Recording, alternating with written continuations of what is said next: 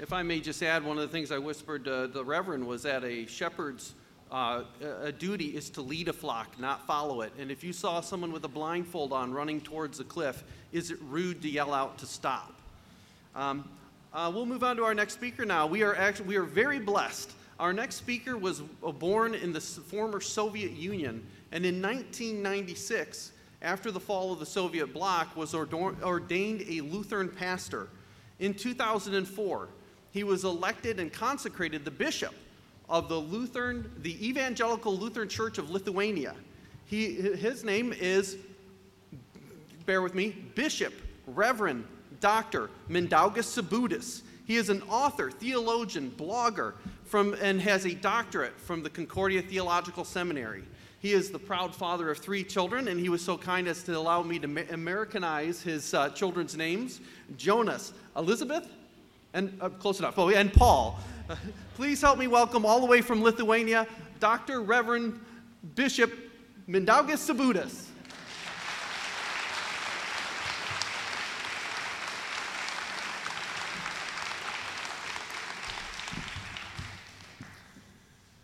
Dear brothers and sisters in Christ, it's a big honor and joy and pleasure to participate in this conference.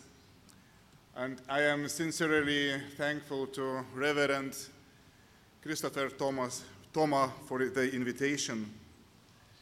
And when I told my wife where I am going to talk, she said, "What are you planning to say?" Because if such speakers as Matt Walsh, as Focus on the Family, and before, like Ben Shapiro and others, top speakers, American speakers, made speeches here, what you will tell from our little remote country. But anyway, I will try to share as Christian to Christian people. Some experience, maybe what can be actual for you, if not now, but maybe tomorrow. But some experience which helped us to survive many centuries and many decades of persecution. So, first of all, I am from Lithuania. And I am absolutely not fan of PowerPoint. I tried to avoid in all circumstances, but for the beginning, I think PowerPoint will be helpful for me and for you. And it is because of one story and event which took place 27 years ago. During one reception, the guests from different regions had been welcomed. After their region or country was mentioned, they raised their hand, and the rest of participants greeted them with applause. Suddenly, we heard such a welcome. "Welcome our guests from Balkans." And nobody raised their hands. It was silence. And then we hear again, "Welcome our guests from Balkans." And then again we hear uncomfortable silence, and somebody told silently to the host of event, "Maybe from Baltics." Then the host said, "Welcome our guests from Baltics." Then we 3 from Baltic countries, Lithuania, Latvia, and Estonia, we raised our hands and we are welcome. So we can see in the map, up is Baltic, 3 Baltic countries at the Baltic Sea, and down in the neighborhood of Italy here, the Balkan countries. So I am from Baltics, from one of 3 Baltic countries, from Lithuania. And there will be some very fast, short facts illustrated by slides. And there are 2 purposes. One, to introduce myself a little bit, but it is one more purpose which I will explain later. So I was born in Lithuania, and you can see Lithuania is a land with borders, two friendly nations, Poland south and Latvia north, and two very unfriendly countries, Russia and Belarus. And, but I was born that time in the family of Soviet officer in the Soviet Union, but he is a man of Lithuanian nationality and a nurse. But since since my childhood, I was a member of Lutheran Church, and here, if you can see the map of the Soviet Union, it was previous map, but it's okay. Now, previous map, and you can see the whole Ukraine and tiny little small countries in the north. And then, thank you. The next slide. In the Middle Ages, Lithuania was the largest country in Europe, from the Baltic Sea to the Black Sea. It was a warlike country that fought against the invasion of German Teutonic Knights from the west, and also invaded and defended its eastern borders from Slavic tribes and other people. The territory of modern Belarus and most of territory of contemporary Ukraine were a part of the Grand Duchy of Lithuania. These countries have always been connected with us and thinking about present situation. So for us, even Ukraine is a remote country physically for us, but psychologically, spiritually, it's very close for us. So we are very sensitive what is happening there. Lithuanians are the last baptized nation in Europe. And you can see the picture frescoes in Strasbourg Protestant Church, but it was made, of course, in Middle Ages. Maybe it's not seen very well, but the name of this is the Nations of Europe Marching Towards Cross. And up there, the first nation are Germania, Germans. The fourth nation is Anglia, England. And the next picture, and the last nation you can see, Lithuania. It's my country, the last Christian nation, and in Europe. So if you'd like to see the last representative of the last pagan nation of Europe, it's me. So it's even though I'm carrying the name, pagan name, Mindaugas, which I know for Americans is not the most easiest name to pronounce, but this name is a name of the first and only king of our country.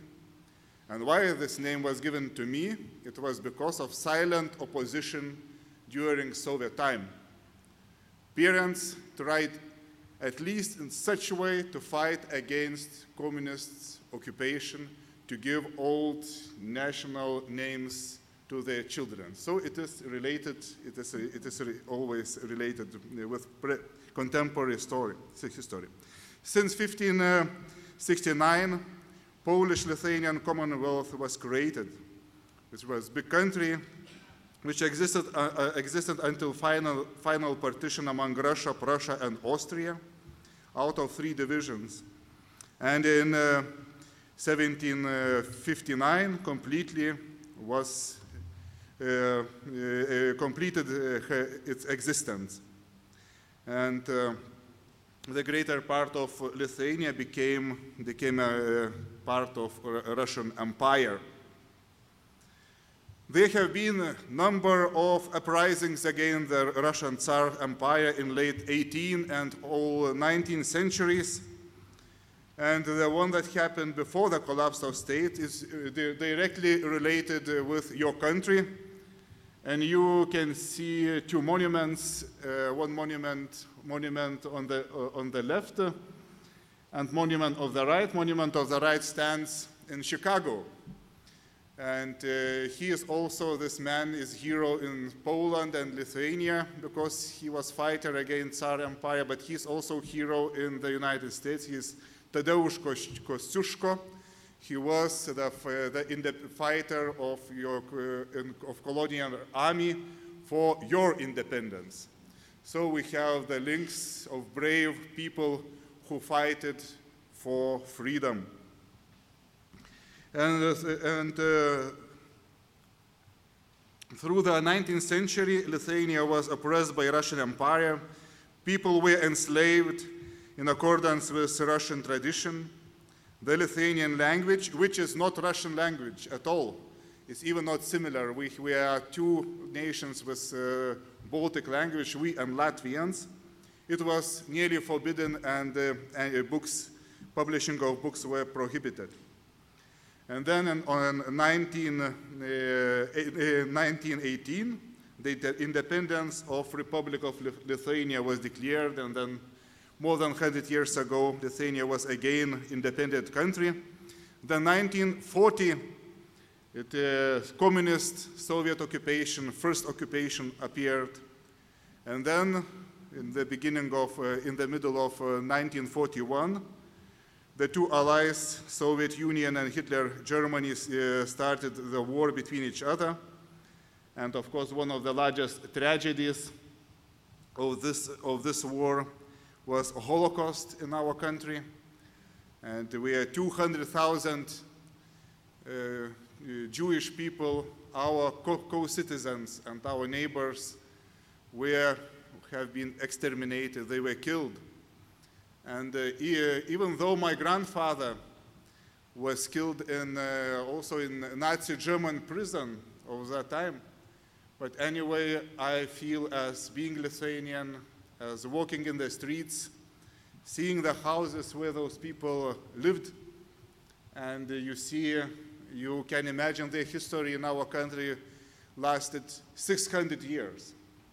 We had history of Jewish nation, and we were always a neighborhood. Jewish, then since Reformation, Lutherans, Catholics, Orthodox, of course, there were neighborhood relations. They were not every time nice, but they were nice relations. And that immediately everything disappeared. And I'm, as Christian, I still care kind of feeling of repentance and big pain. And also, it is a perfect story to teach our children how immediate things can change. And your neighbor can be your enemy just in one day. And then your neighbor can be your killer just in one day. This is we need to keep in mind, that this is a very important story to learn for all of us, how we need to protect ourselves and each other, and to be very careful what is happening around us, because tragedy never comes in one day. It always develops until the certain point when it explodes. And then, immediately after the Second World War, in 1944, Red Army was approaching Lithuania. Then hundreds of thousands of Lithuanians left Lithuania for Germany, and then to the USA, Canada, Australia, Great Britain, because they were afraid of the communist terror, which they already tasted from 1940s. And the terror started immediately after Soviets came to Lithuania again, and 130,000 innocent people, mostly women and children, were deported to Siberia and other countries, and many of them died. Many of them were raped, killed, and humiliated inside Lithuania. But immediately after the Second World War,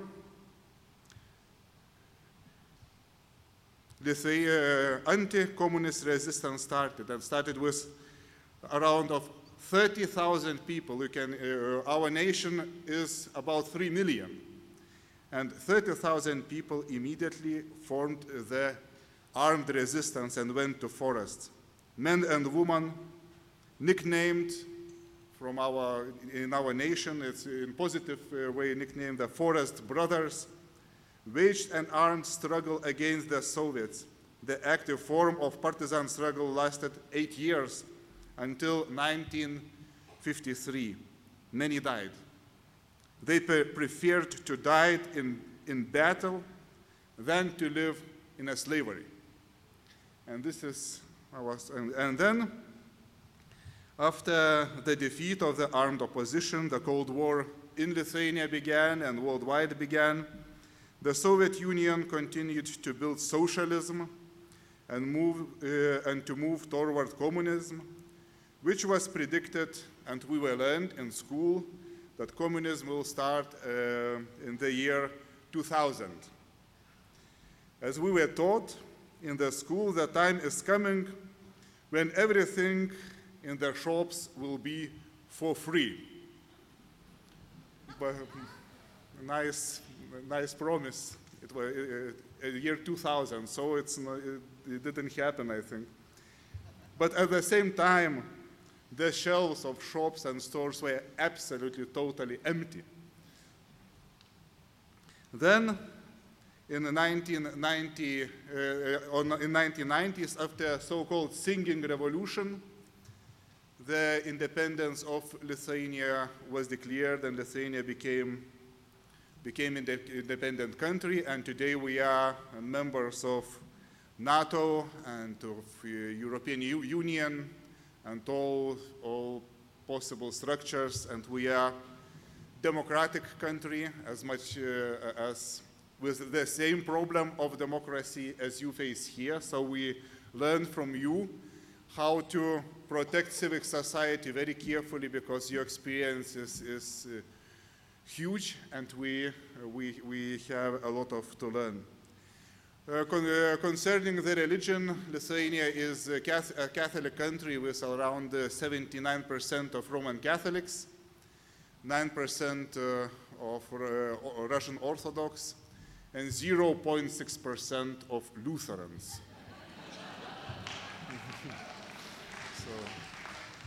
So anyway, we are somewhere in very honorable place, even being very small.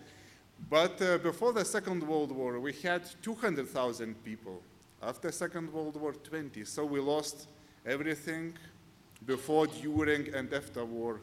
War, deportations, persecutions, and migration.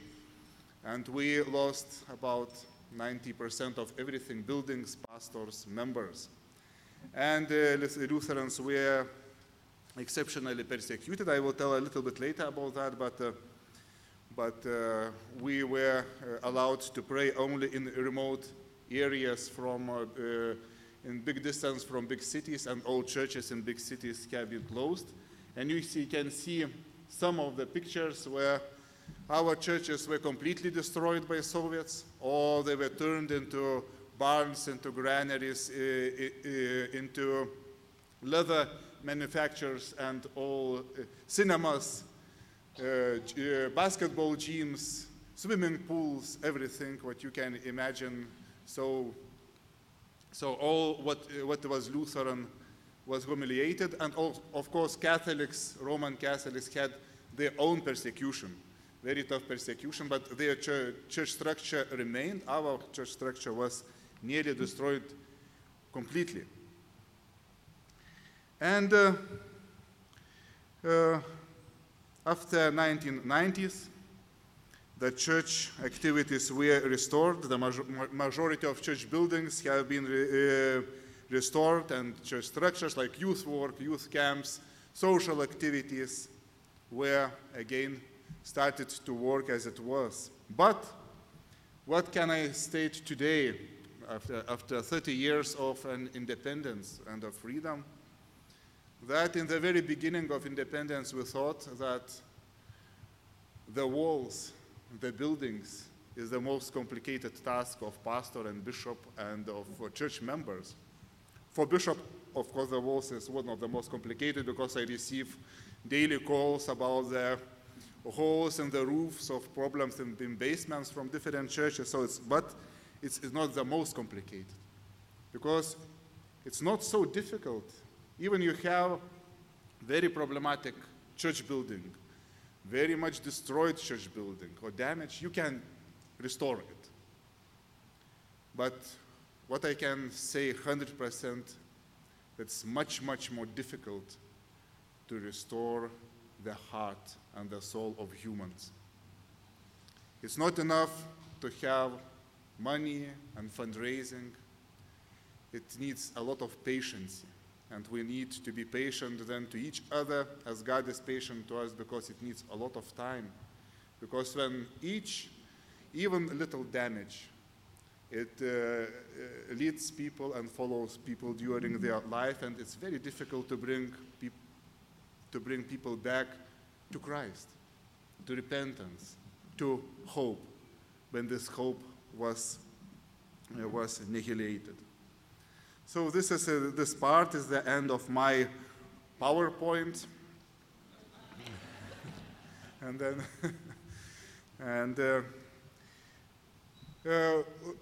my special thanks is to you today, because I am, of course, you have a political agenda in the United States of America. You have own agenda. I'm a citizen of another country, and we have also different issues and very similar issues. But about the past, about the Soviet time, I am sincerely very thankful to American people, to you, and maybe to your parents and to your grandparents, that Lithuania, also as other two Baltic countries, Latvia and Estonia, America had never accepted the occupation of Baltic countries.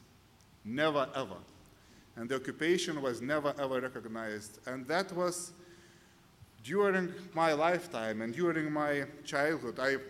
15 years I lived in Soviet occupation, but I remember this daily appreciation to people of America and the strong position for freedom of American government. That even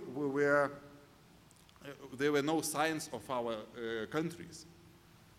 Soviet army, communism regime, KGB, and all this stuff you have heard. But despite of that, America said, and also UK, said those countries are independent. And even during the whole Soviet time, we had our representatives in Washington and other places. So that is, and a very important part of my life, of my story, is the radio Voice of America. That was very specific hour in each home, in each place, when people, elder fathers and grandfathers, they seated with the radio receivers.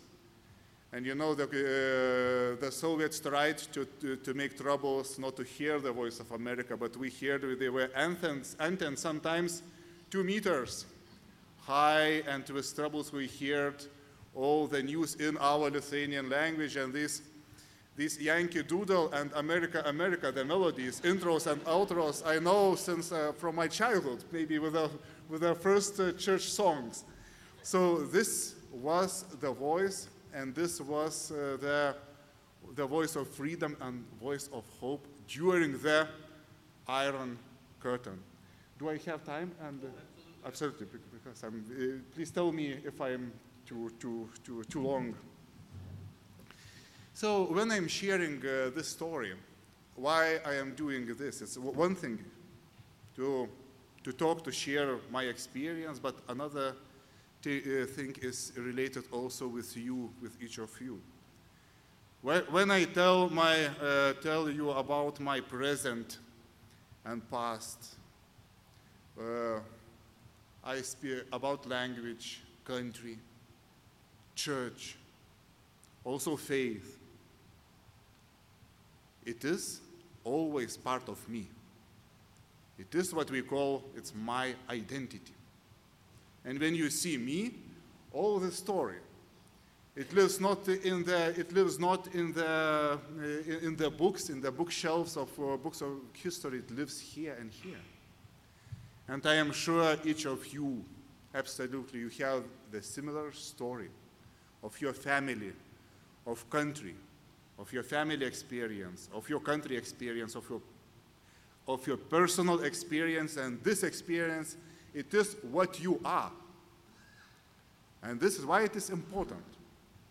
Because now we live in time when there are doubts, what is human being? And what most often we hear that human being is a kind of accidental collection of cells, or maybe of genes, but we are not accidental collection of cells or parts, of human parts. We are human beings with our history, with our roots. And we have different stories, but as Christians, we have one identity which makes us united, and where I feel we are one with you, and this is identity to be Christian, to be children of God. It is also identity. It's deep identity, because when I'm Christian, a lot of things starts to live in my heart and to be actual. Adam and Eve, they are not distant heroes of old ancient epochs. They are my forefathers. Abraham is not only the story of Moses with exile, or King David with his psalter and with his psalms is part of me, and the promised Messiah is, I live with this, I think about the nation of Israel and how they hear this promise. And then fields of Bethlehem. It's part of my story and of your story. And also the cross of Calvary. And also the day of the morning of resurrection, the empty tomb. And also the day of last judgment, Kyrie eleison, be gracious to us on that day. But this is part of us. It is not, and there are a lot of theories. What is identity? It's from Latin word idem. It's sameness. I am someone with whom, or with someone, or with me. And there are some theories whether identity is created by elites, or whether it's inherited by when we are born, or it's combined. I don't know. But it is what lives in us. And this what unites us. And this is where we are called to protect our identity. And if we think about what is happening when we have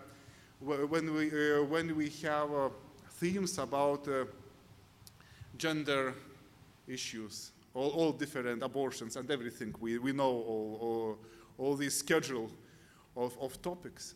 It's always fight against persons, against families, against church, against nations' identity. And why identity is so important? Because God is God of identity, because He's open and He identifies Himself, like to Moses in the burning bush. God said to Moses, I am who I am. This is what you ought to say to Israelites. I am has sent me to you. God reveals Himself. And then Israel, remember Him, and they repeat always, I am the Lord your God, who brought you up out of Egypt. And in the Pesach meal, in the Seder meal, many Jewish families, they are doing the same as they did many centuries ago. There are 3 cups. When we read the Gospel of Luke, we see that Jesus blessed 1 cup and then the 2nd cup, but it was in the middle 1 more cup in families. And it was dedicated there before drinking this cup, there was 1 ritual. The youngest of family asked to the elder of family, what does it mean what we are doing now? And he explained whole story of Egypt, desert, and of freedom. This is how from generation to generation the identity was transferred and is transferred until now. And when Jesus says, he never speaks in mystery words. He speaks the most beautiful words we hear. I am the bread of life. I am the light of the world. I am the door. I am the good shepherd. I am the resurrection and the life. I am the way, the truth, and life. I am the vine. I am the Alpha and Omega. And then, when Philip asked, can you show us Father? Well, Jesus answered, if you saw me, you saw Father. And God revealed himself in Jesus' baptism and as the Trinity, in his transfiguration, and on the cross.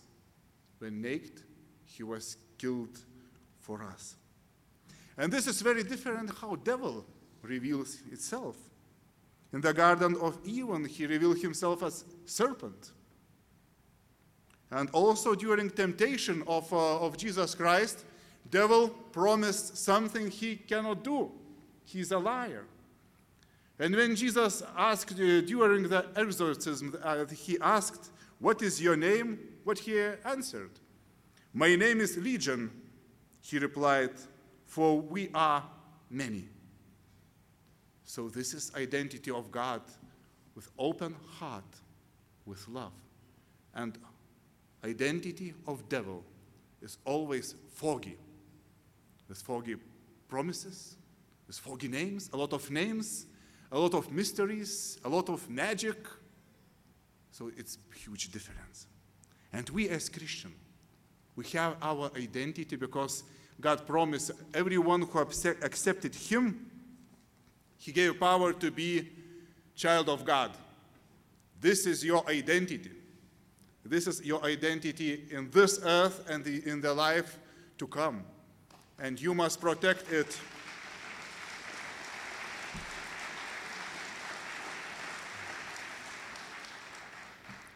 And in Revelation we read, I will also give the person a white stone with a new name written on it, known only to the one who receives it. And why it is so hidden to the world, and why the stone is so precious to us, and what name is written there? The name of Jesus. And this is we are the owners of this precious stone in our heart, of this name where salvation comes. In the Middle Ages, one book was written, theologically it's questionable anyway, but the idea was pretty good. Imitatio Christi, the imitation of Christ, by Thomas Kempis. And the idea is very good, because with someone you are friends, you become similar to your friends. If you try to imitate someone, you'll be similar to someone you imitate. And if you see Christ as your Lord, and if you see his word as truth, not as recommendation, as absolutely truth, you go to imitate him. But if you hear the word of snake, has God said, and the word of snake goes through history until now, and Reverend Christopher Thoma mentioned the same I wanted to mention too, that goes, had God said. Maybe it's not true. Maybe you're not creature of God. Maybe you're just accident. Maybe there is no God. Or maybe what we read in Bible is old tale, but there are another religions with own wisdom, and so on and so on. And this is then, if we hear to this voice, we will be like those who speak that. But they don't speak because there are no words in the realm of devil. And a wonderful psalm I want to share with you, it's Psalm 115 and 135 is also similar, that to keep in mind is very important. Why do the nations say, where is their God? Your God is in heaven. He does whatever pleases him. But their idols are silver and gold made by human hands.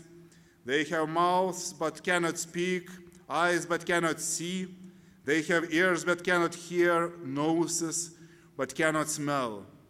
They have hands but cannot feel, feet but cannot walk, nor can they utter a sound with their throats. And this is important. Those who make them will be like them, and so will all who trust in them. All who trust in them will be similar to them. You have good tradition and opportunity to speak and to fight for your freedom in very open forms. We as Lithuanians, as Lutherans, we not always had this opportunity. And there I will tell some stories of our past which helped us survive. And maybe when you will see in your job, in your occupation, even sometimes in your family, you will be forced to be silent. Maybe something will be very useful to remember for you from our experience, because this is what really works, because our church survived. And first of all, we had the movement called Pietism in Europe, and it's theologically is rather complicated for us, for Lutherans. In many cases, so I am not the biggest fan of theology of Pietism, but it's a movement with a task to encourage people to pray more. But one positive moment from this movement we can observe: the Lithuanian Lutherans were taught to read Bible, to have a hymnal, and to read sermon books at home. Usually it was once per week on Friday, according to the words of Luther, that each house father, so elder of home, must collect family and to examine from or to teach from catechism. It happened so. People learned how to make devotions. And this is positive part of this influence. Negative is probably the declining role of sacraments. But in Lithuania, it was not so tough as in other countries. But anyway, and this is what happened. Then people started to have additional family devotions, even instead of services, when services were remote and winter, when you cannot reach your church from farm, or after services, evening. And that was generation after generation, it became a praxis of family, Christian family life. And when I mentioned after 1944, when our church structure was totally destroyed, from nearly 17 pastors, so only 6 remained, and so on and so on. Church didn't function. What happened? Devotions at home continued. Father or mother, grandfather or grandmother, uncle or aunt, they had a Bible, hymnal, and collection of sermon book postile. And they used it. And this is how our church survived. And what happened in 1960s, 1970s, this tradition was a little slowly neglected. In some families, like in my family, in my wife's family, it remains until now, but it's very seldom. And many people, they were not communists. We didn't have devoted communists in our land. So it was, everybody was critical, but the people wanted just to live somehow possible, comfortable life, minimal comfortable, and to keep themselves in Soviet structures. And many people became to be distant from the church. Sometimes because of real distance from the church, and sometimes because of their activities. And when happened after 1999, church were opened, services started, and that was very fashionable to be Christian that time. Not anymore now, but that time in the 1990s, it was good as to be communist 2 or 3 years ago, and then to be Christian now. It was new fashion, and let's go to the church. Everybody were in the church. All former communists and KGB officers, they were very devout people then. But shortly, then disappeared. But many of those people returned to the church. And what they discovered, they came back home. Because the word they heard, the song they sang, the sermon that was preached, they had everything the same in their grandmother's, grandfather's home. The seed was planted. And even though 20 or 30 years they were absent from the church, they returned not as strangers. You know, when you don't know, especially when our churches with liturgy, it's not easy sometimes. You don't know where to kneel, where to stand, where to buy. For some people it's complicated. But no, they felt at home. And this is important for protecting identity of your children and grandchildren. Plant a seed. You don't know what fruits will come, whether will come, but plant a seed with hope. Plant the seed of the Holy Word with hope. Another, my story. In the Soviet Union, there were 3 types of young communist organizations. The smallest one, for little one, they are called Little Octobrists. That means remembrance of 1917 October Bolshevik Revolution. Those were from 7 to 9 years old, then pioneers, communistic pioneers, and then Komsomol, young communists. And I was in 2 first of them, because you know, they were only seldom who refused to go. Even we never believed what is there, but maybe some believe. And Little Octobrists, the primary school, 2 primary grades, I think. There were 7, and that time we started with 7, so 7, 8, 9, 2, 3 grades. You know how we were called, how we were named. We were named the grandchildren of Lenin. You know who is Lenin. He is leader of Bolshevik Revolution, one of the worst, I think, inhabitants of hell. And you know what song we learned? It sounds in Lithuanian, in poetic form. I could not find a way to translate in this way in English, but anyway, the meaning is,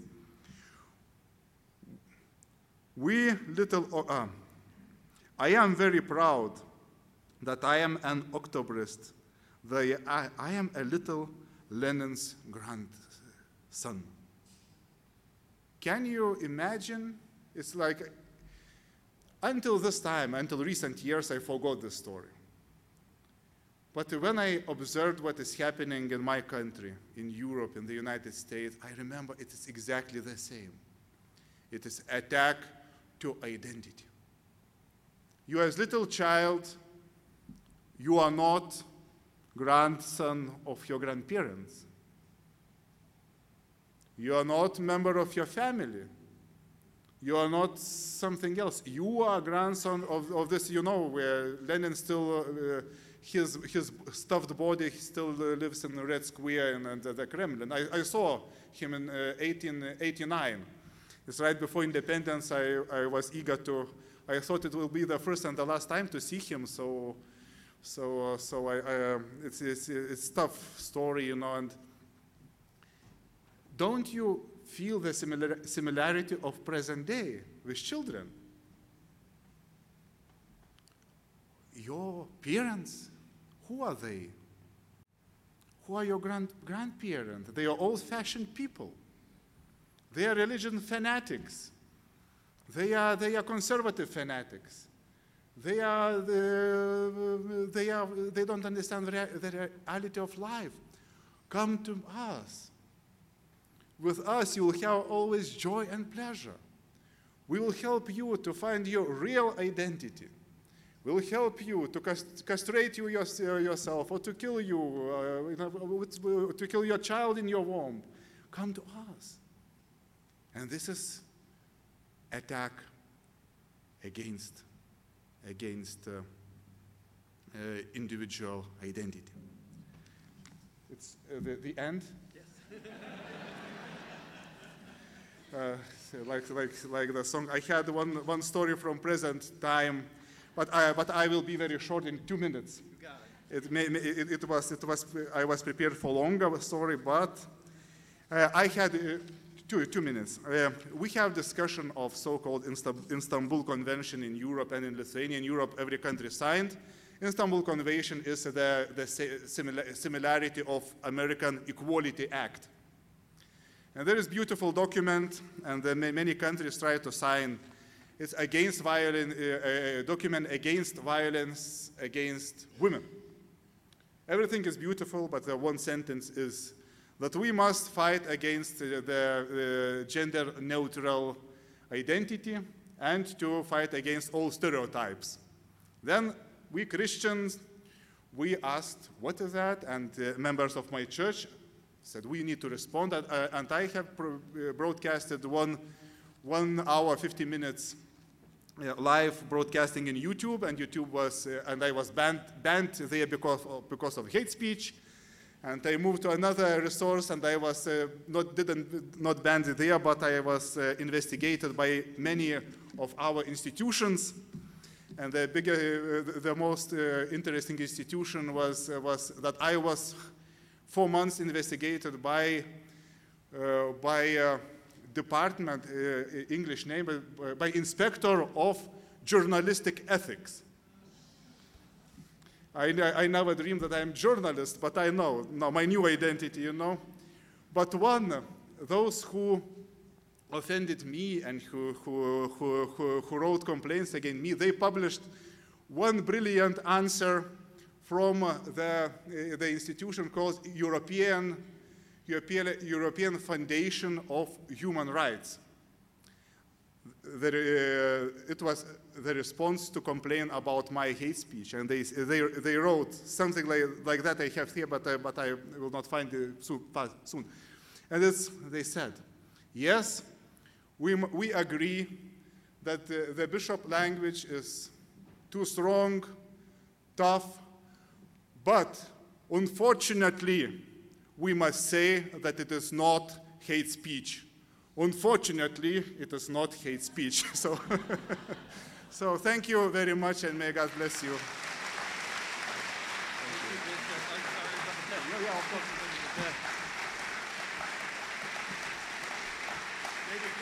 Yeah, I didn't mean to sneak up on him like that. It probably remind him of the KGB.